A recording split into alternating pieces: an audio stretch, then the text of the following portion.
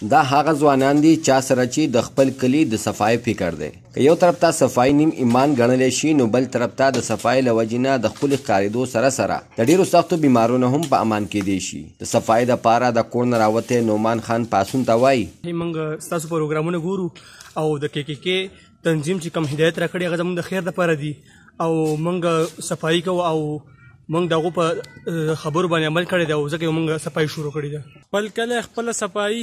د KK تنظیم په یو وړوکي شانته پیغام باندې د علاقې ډېرو ځوانانو لبیک کړی دی. ښکاري دا چې په راتلونکي وخت کې به دا علاقه د سیلګرو دپاره یو خاص مسکن جوړیږي. سمد انجم، پاسون نیوز، کوکاری، سوات.